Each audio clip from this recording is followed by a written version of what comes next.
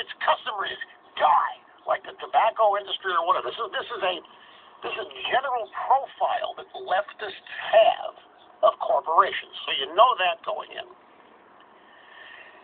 You also know, we have enough experience to know that sometimes people the media choose to champion turn out to be unworthy of it.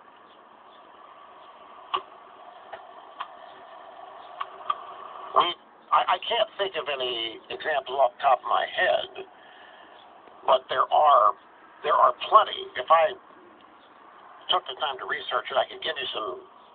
I'm sure I could find some great examples of just this kind of thing, where a story happens that captivates the attention of the public, and in a short period of time, the full story ends up being reported, and it changes entirely the perception people had of the people involved and of the reporting in general.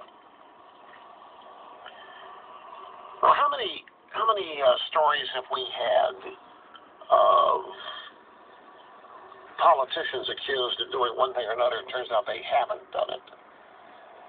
Look at Ray Donovan, the labor secretary with Nixon or Reagan or whatever.